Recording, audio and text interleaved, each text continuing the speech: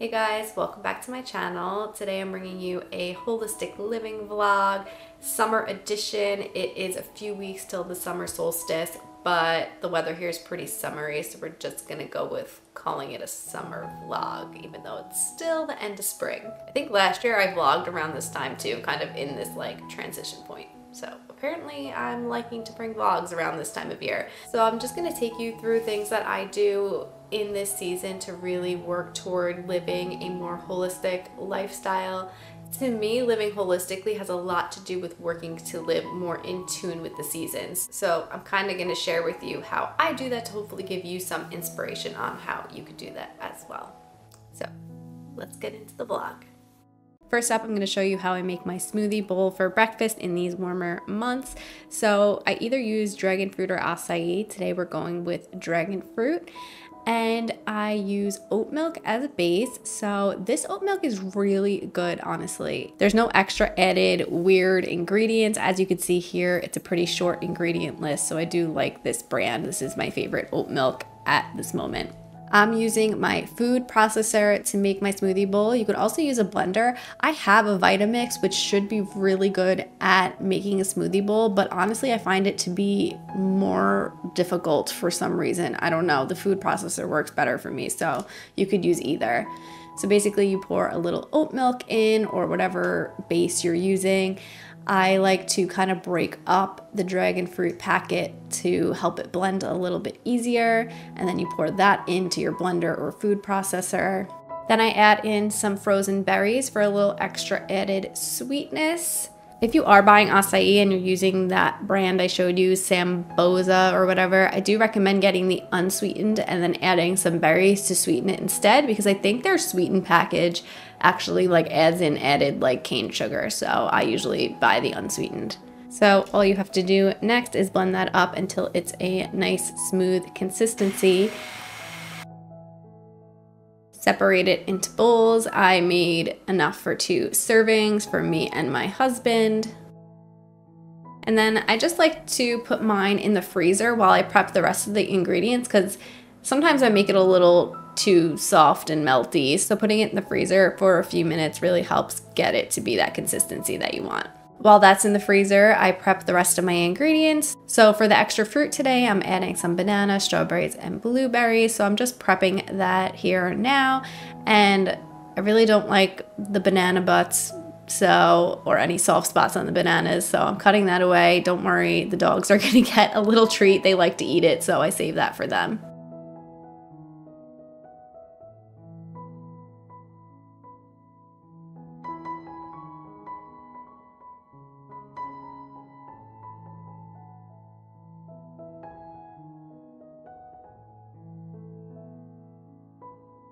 And then all you have to do is assemble your smoothie bowl, and you can really use whatever toppings you want. So I'm adding my fresh fruit on, I add some granola in, and then lots of peanut butter. And this is one of my favorite things to have for breakfast this time of year. I have it a lot for breakfast. It's nice to add in those fresh berries and really choose fruits that are in season. I find that living in tune with the seasons is really helpful when working to live a more holistic lifestyle. So choose fruits that are in season for your breakfast or for your smoothie bowl. I'm gonna give you guys another garden tour. I did one last year, but I feel like I've kind of changed a lot. So let me take you on a little tour. Here's the strawberry patch, which we'll come back and pick some strawberries later. This is my little herb garden. We've got rosemary, thyme, oregano, lemon balm, mint. I don't know what else is in there. Something else that I can't think of right now, but yeah, lots of good herbs. Here we have some Brussels sprouts, eggplant, peppers are mostly in this area. And if you walk over here, I have a lot of tomato plants, so lots of different tomatoes. And then this is one of my favorites, a little chamomile patch. And all these came back from actually last year, the chamomile here. I planted some new ones in the back, but everything that's blooming right now is from last year.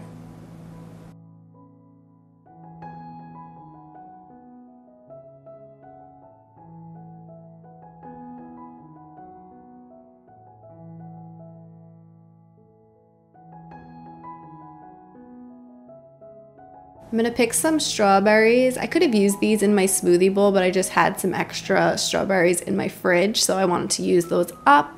So I'm just picking some fresh strawberries. The raspberries should be coming up soon.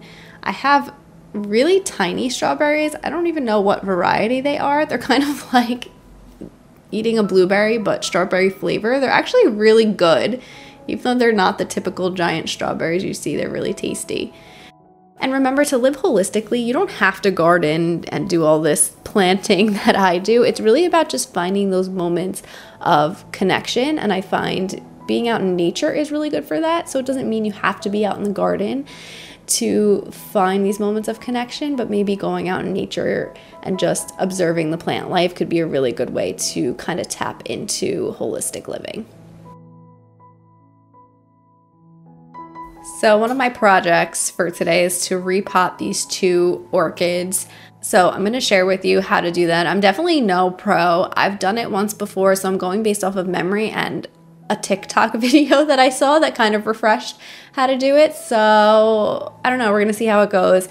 This one here hasn't bloomed in a while, so I figured I'd try to repot it and see if that helps. And this one here has been looking sad for a while. I've already repotted it once. It was looking sad, so I repotted it. It kind of still looks like this. I don't know, she's like holding on for dear life, so I don't want to get rid of her, and I figured maybe we'll repot her again and see if we can help give her, I don't know, some extra nutrients, maybe bring her back to life. There's still life in it. It looks sad, but there's still life. I don't know. So let's see what we could do. And I'm doing this outside because I make an absolute mess when I do things like this, so this is going to make my cleanup so much easier. So to start, I'm just disinfecting my pruners with some alcohol, and let's start with the healthier guys. So we're just going to take it out of its pot and then clear away the bark and kind of expose the roots. And then what you want to do is really cut off any of these dead roots. So you see these have no life to it. Some of the yellow ones, they still feel healthy, so I'm not going to cut them off. Only the ones that are like kind of like dead and dehydrated I'm going to cut off.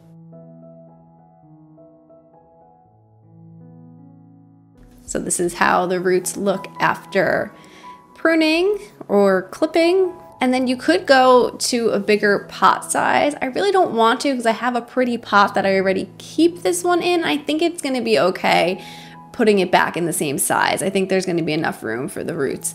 You really are supposed to clean out your pot, like disinfect it before you put it back in, but it looked pretty healthy, so I'm skipping that step. And also I tend to like to switch on and off between actually wearing garden gloves and then taking them off and just using my hands. I don't know. That's what I do. So you just fill with this orchid potting mix that I have. It's a lot different than typical potting soil or indoor potting soil. So I would suggest actually getting something specific for orchids because regular potting soil probably really wouldn't work.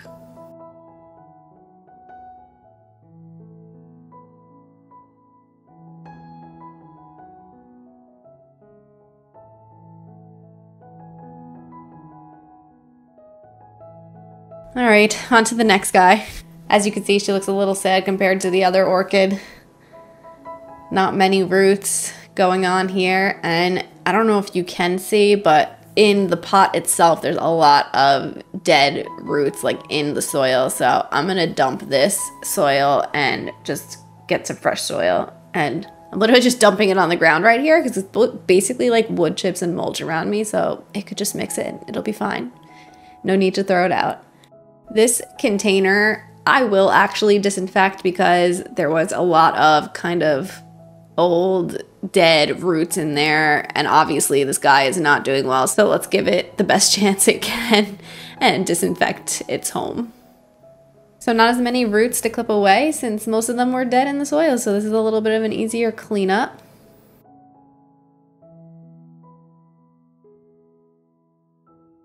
Same thing as before, just filling with fresh new orchid mix, making sure the plant is nice and supported in there, as supported as you can be with barely any roots.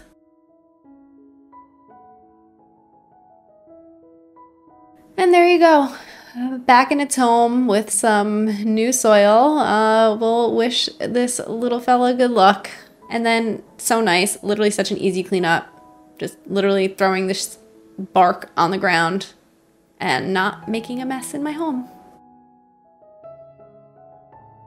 Thank you guys for sharing this time with me, and I hope this video gave you some ideas on how you can work toward living more holistically. And there's not anything specific you have to do to live more holistically. It's really just about finding that connection with your soul, with your spirit, with nature, those kinds of things. So I hope this vlog helps give you some ideas on how you can do that. If you're not already subscribed to my channel, I would really appreciate it if you would hit that subscribe button, and I'll see you guys in my next video. Bye guys.